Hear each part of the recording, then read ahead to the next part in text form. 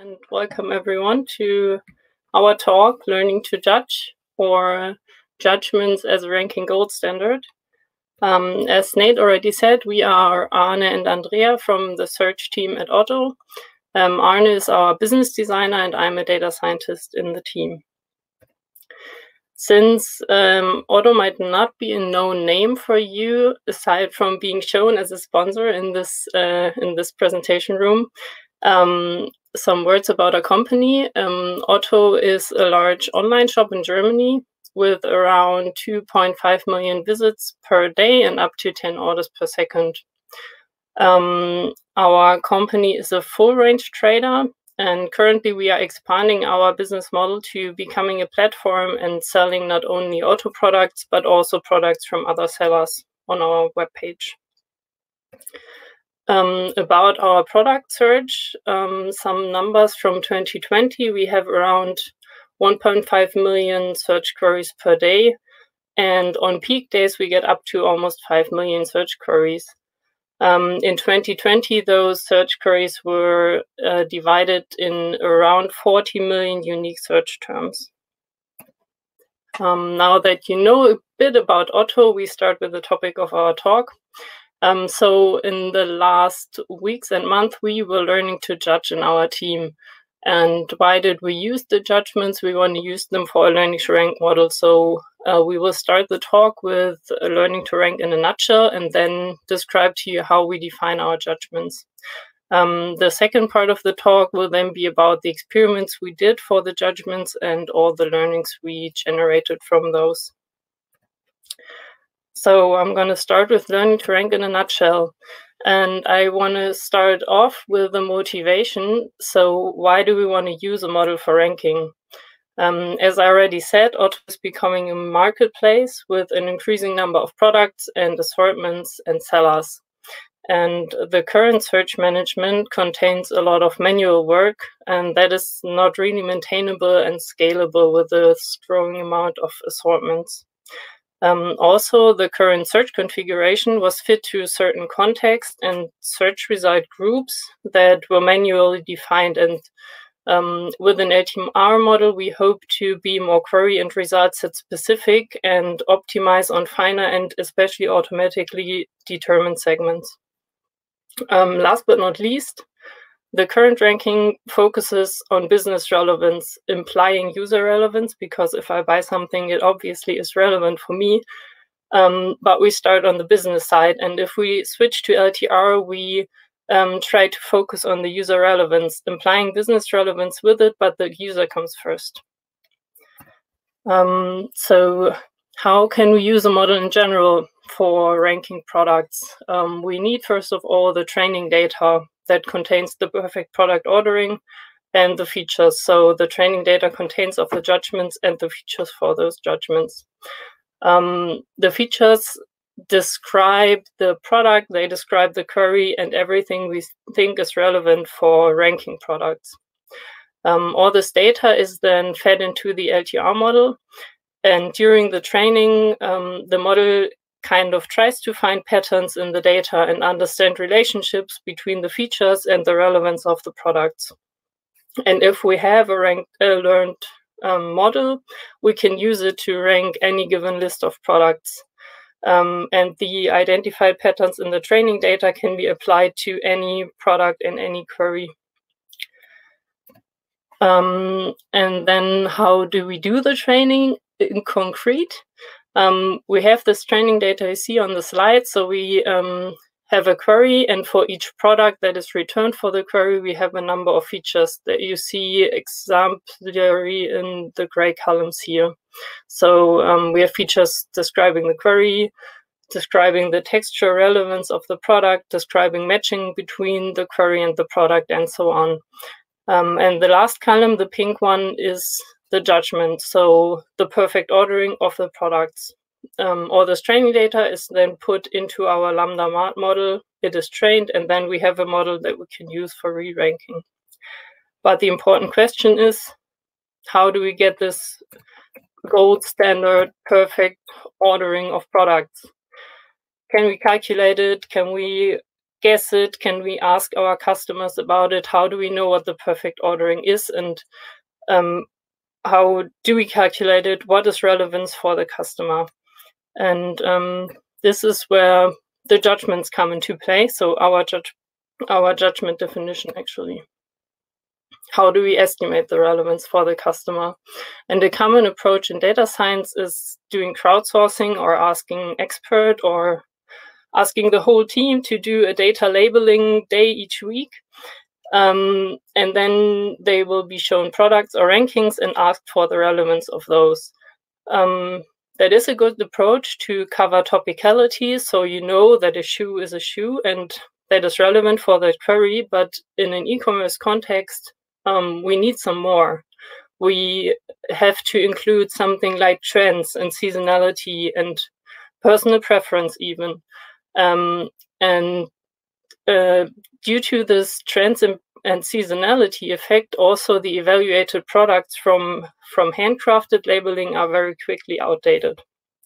And those are our reasons why we decided to use the big data that we have and use implicit feedback from our customer logs to model our judgments. But which of the big data that we have do we use now to define the relevance? I think many of you will know the customer funnel that is defined for an e-commerce journey. So many people visit the page, they search for something, and they view a lot of products. Then they click on maybe a couple of them. Maybe they even add one to their cart, and if we are lucky, they order it. But the most reliable signal for relevance if the customer then even keeps the product and is happy with it. So as you see, the deeper we go in this funnel, the reliability of the signal grows. But on the other hand, if we stay higher up in the funnel, we have a much, much larger amount of data. And another positive side on being higher in the funnel is that the proximity to the search event grows. So we are closer to the query that was issued, and we have a better connection between the query and the signal that was given from the user. All those were reasons for us to focus on using clicks as a first approach to measure relevance. And our assumption was that if we increase the number of clicks, it will carry through the whole funnel and increase add to carts, orders, and happy customers as well. And now in more detail, how do we calculate the judgments? We calculate a click probability for each product for a given query by dividing the clicks through the number of views. But as you can see in these examples, this is very dependent on the number of data points we have, or the number of observations we have for each data point. So a product with 0 clicks and 1 view has a 0 click probability, with 1 click and 1 view has a 100% click probability. And that doesn't seem very reasonable. This is why we leverage a Bayesian probability approach to generate more reliable click probabilities. For this, we assume a common base click probability for all products for a given query. And with each observation we collect for the products, we move the real click probability for that product away from this mean click probability. Either it becomes higher if we observe many clicks, or if we observe less clicks, it becomes lower. And last but not least, I think all of you are also aware of the position bias that we are also observing in our data. So independent of relevance of a product, the probability of people clicking on it, if it is high up in the list, is higher than if it is lower in the list.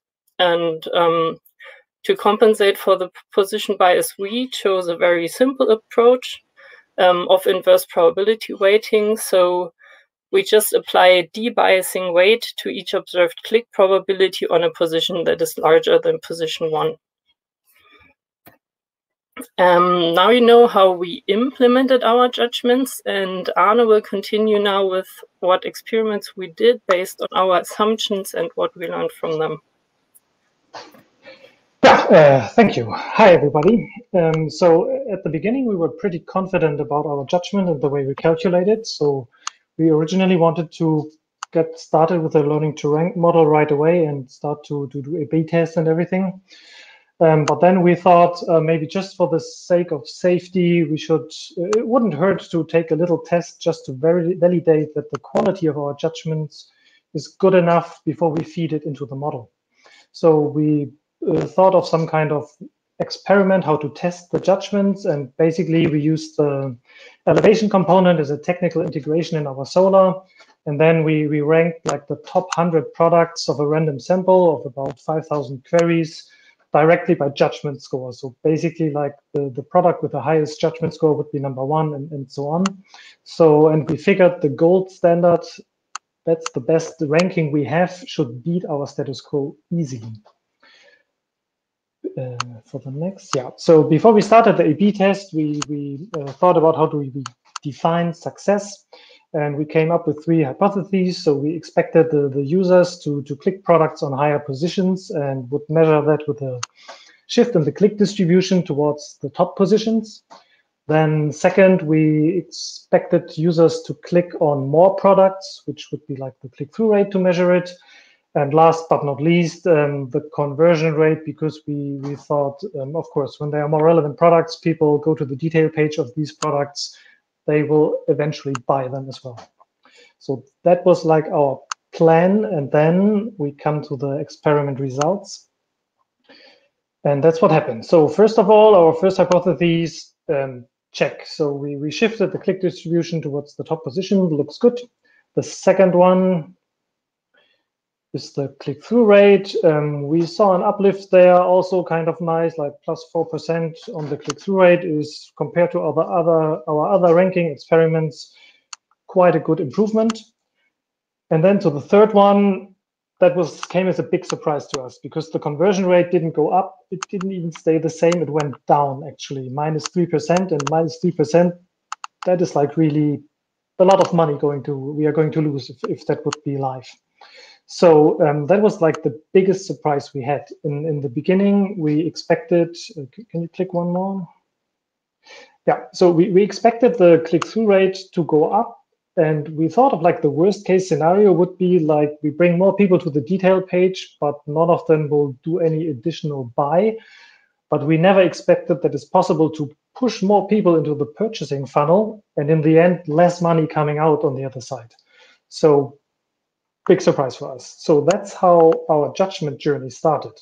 So it was planned as like one experiment. It turned out to be a longer journey of at least 3 months. We are still working on it now.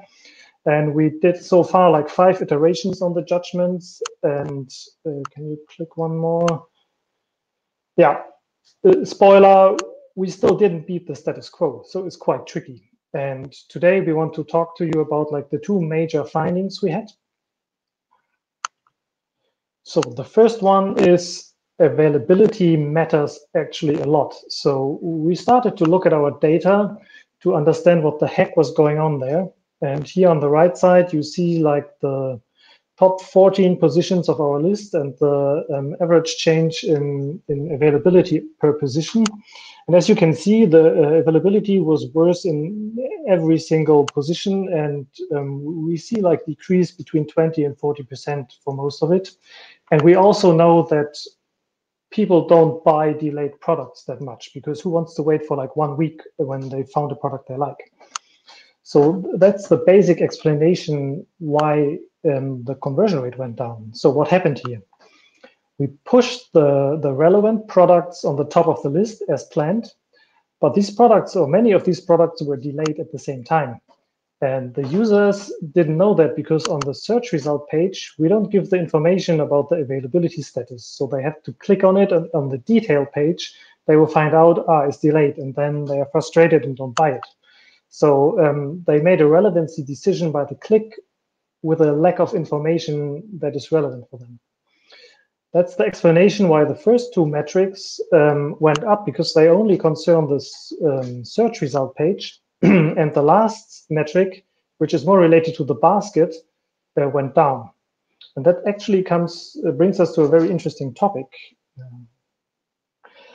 The perceived relevance depends on the given information. And the given information changes in the different steps of the customer journey. So for the search result page, we give a lot of information like the picture, the name of the product, we have the customer review, we have the price, and several others, like the most crucial information. When the user goes to the detail page, he will get some additional information like the availability, like the seller and the shipment cost. And then on the last step of the purchasing funnel in the basket, he will get even more information about like the payment options. And like if he got products from different sellers in the basket, you might even find out that he will have to pay several shipment costs. And that actually can change the reception of relevance for a certain product. And that is a very important thing for us because we are trying to model the relevancy, and relevancy is like a multi-dimensional concept. So on the first step, the search result page, we actually have enough information when it comes to like topicality. So users can decide whether the product is relevant for the query. Probably enough information to decide whether it matches their personal preferences. But there are other dimensions or aspects of relevancy, like is it relevant for me to buy? And information for this is like the availability. And if we don't capture this information in the signal of the click, then we can't model the relevancy, especially if we want to improve like the conversion rate, which is at the end of this funnel. Next one, please. So how do we include the availability in the judgments or learning to rank? So what we did first is we filtered out all the delayed product from our judgment list. That means we will only elevate or boost relevant products that are available. And then we ran another test, and it turns out the conversion rate looked much better than in the previous iterations. We still didn't beat the status quo, but it was a step in the right direction. So did that solve our problem with the availability and learning to rank? Definitely not, because basically all we did is like filtering out relevant products from our training data. That will certainly not solve the problem of availability. So we thought about how we can handle it in the end, and we came up with a couple of things we have to do. The first one is we have two options to strengthen the relevant signals. Like the first one is change the given information on the search result page. If we include availability, and that is crucial for the relevancy in terms of I want to buy this product, and we include it on the search result page, the user, when he clicks, will have this information and the signal strength of the click will rise.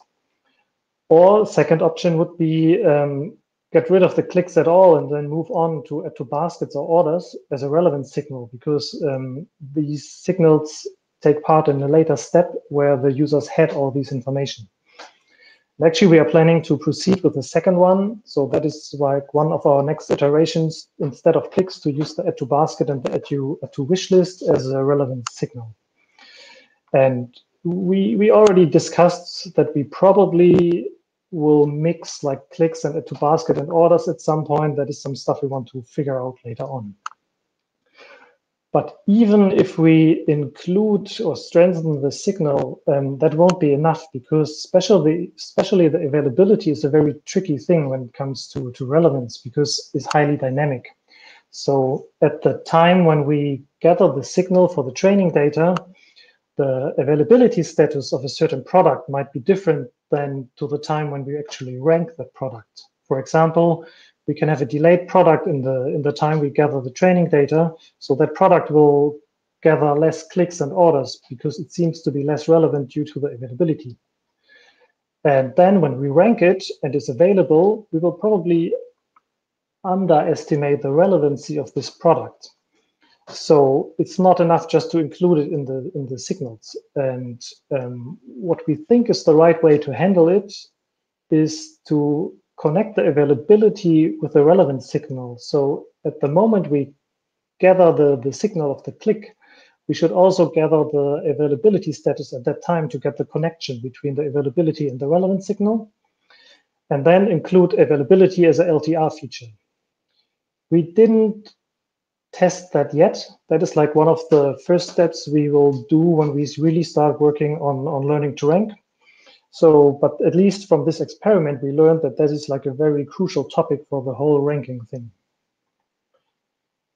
And with that, we can go on to the next key learning we found, and that concerns the judgment quality. So we did some query level analysis because we found some queries that not only had a worse conversion rate, but also a worse click-through rate. And that didn't quite match to the pattern we've seen with the availability. So we looked in more detail into the data, and what you see here on the right side, that is basically for the query guys t-shirt, the products ranked by judgment score. So that is basically what the first page would look like. And as you can see, there are many products with a rather good judgment score, but very little absolute clicks and views. And that's due to the fact that we just use the ratio of clicks and views to score.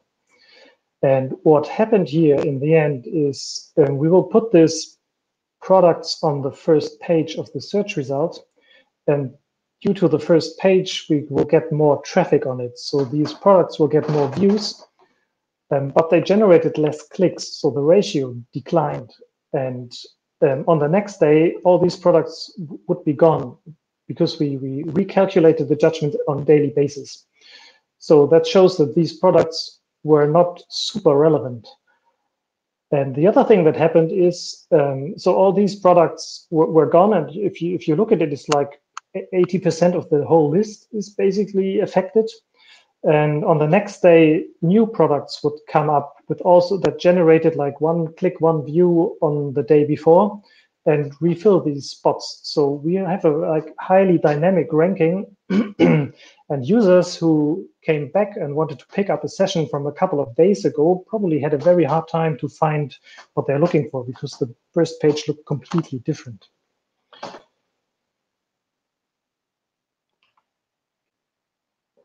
Next one, please. So this is basically a question, how many interactions do we really need to generate reliable relevance judgments?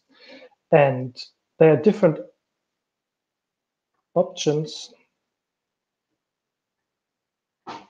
Whoa. Sorry, there are different options to solve this problem. We could work on the prior because the prior is basically built to solve this particular problem. But we thought about it and then we figured out another approach and we went with that one. So the approach we took is filtering out products with less than 100 views. So we built in some kind of threshold additional to the prior. And then we ran another experiment and it showed that that really gave an uplift on click-through rate and conversion rate. So the approach seems to work, at least for the judgment tests. What we still have to figure out is, in the end, this is a quality versus quantity decision. So we cut off a amount of our training data to raise the quality.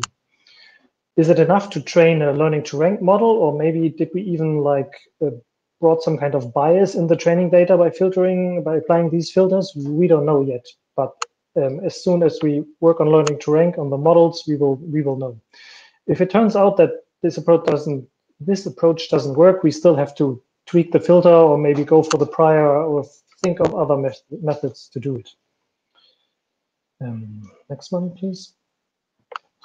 So these were like the two key learnings, and then we have like two general learnings. The first one is we followed some kind of continuous test and learn approach, and this is very important for us. That's why we mentioned it, because it brought us a very high speed in learning. So if you think of a build, measure, learn cycle, we really managed to, while one experiment was running, so we are measuring, we started to build the next iteration to lose less time. And once the experiment was running for like 1 week, we started to analyze the data to generate more insights.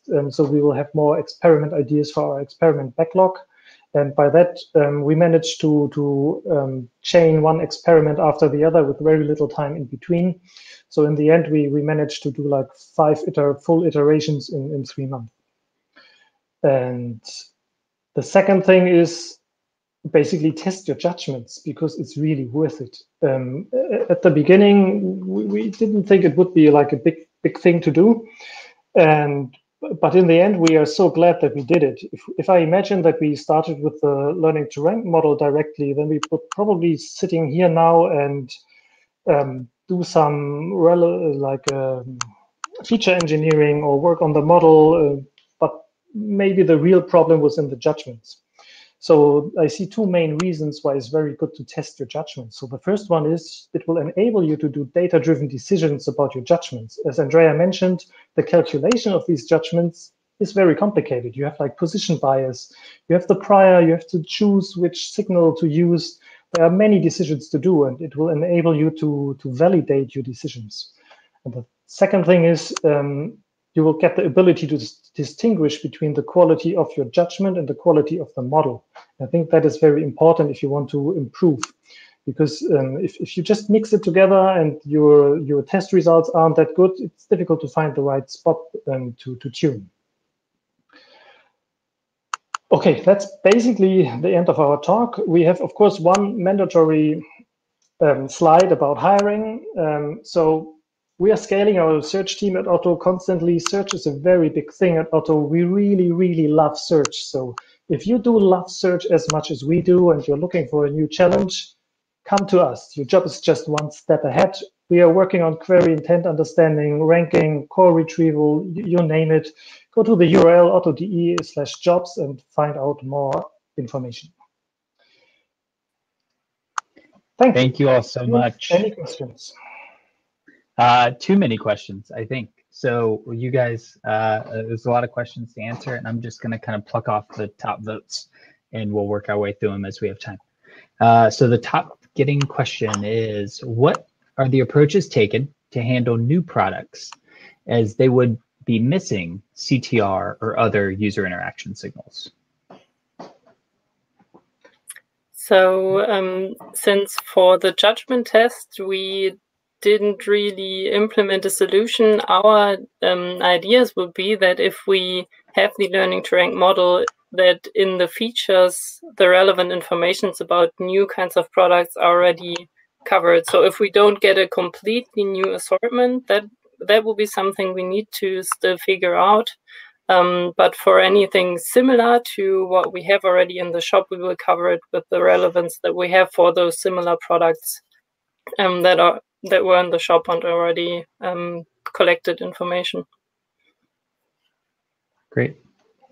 The second highest voted question is, I think you guys touched on it a little bit, but maybe they just want a refresher. How to handle presentation bias, meaning not so much in the positional discount that you did, but the fact that something good might have been buried and just not shown to the users. How do you measure improvements in recall?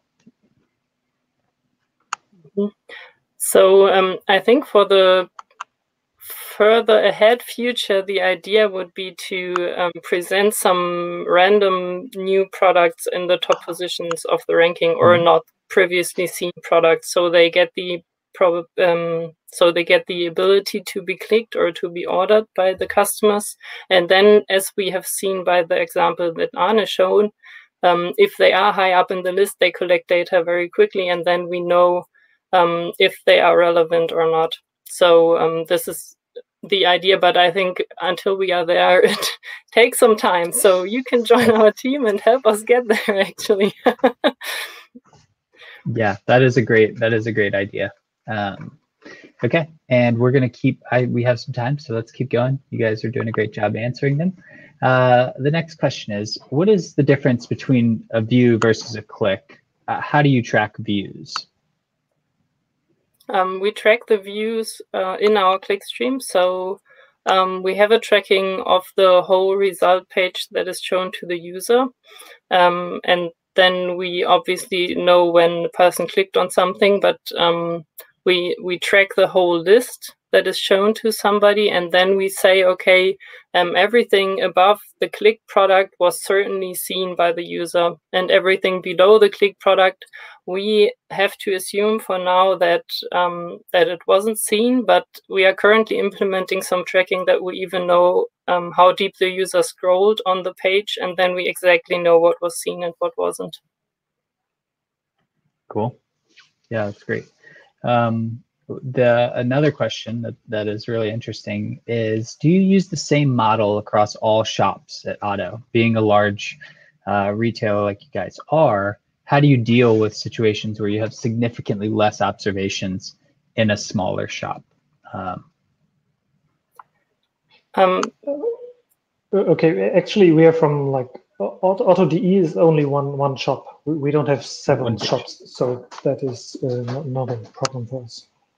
And they had a follow-up question about how do you guys deal mostly with languages? Is it mostly German? Is it a mix? It's actually only German, so it's easy for us in that perspective.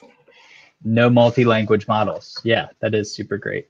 Okay, cool. And then another question in here is the status quo you compare experiments with based on smaller or already with additional, sorry, let me, is the status quo you compare your experiments with based on smaller catalog or with all the additional sellers, kind of expanding into where you guys want to go in terms of the marketplace idea? So it already contains everything we have in the shop.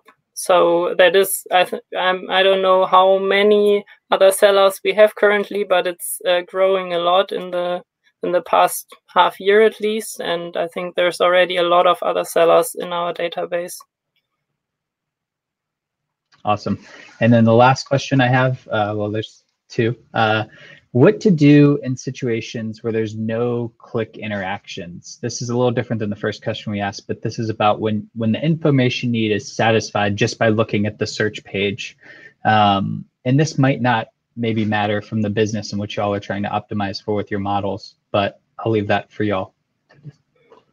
Yeah, so actually we were thinking about one more additional possibility to measure relevance of product, and that was interaction with the search result page and also with the product page, which would be after a click. But yeah, even if you see that a person interacts like scrolling and filtering and looking at products for longer times, that is something we thought could be a good relevancy signal, but we haven't tested anything on how to implement that, or if it is even measurable, or if there is too much noise in the data, which could also be the case. Yeah, so that's a fair point about noise in the data. I think that's something that gets glossed over a lot in this game. Some more questions came in while you were answering that one. So have you begun to model features relating to seasonality with your LTR models? Do you think this is a good fit for LTR? And I'd kind of piggyback on that maybe and ask about, when do y'all retrain? How frequently do you retrain a model for your LTR product? I know we're still testing, but. Yeah, so actually we only started to implement the very first model for testing because we are not confident with our judgments. It kind of makes no sense to build a model based on that. We are planning on doing regular retraining, but I actually can't tell you how good which frequency would work or something, because it would be simply guessing. Yeah, I want to quote you on that, but we have no confidence in our judgments, therefore it makes no sense to model. Should get a big poster made up of that so I could like point to it. And then finally, do you have one model for all product categories that covers everything? I know you showed product as a feature in that table in one of the slides. So currently we will, because it's only the beginning, we will start with one model for everything.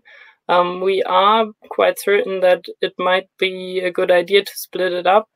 Since we are a full stack retailer, probably furniture behaves differently than clothes. So we will probably start splitting up and training different models, but we want to start very simple first and see how that goes and then learn from that.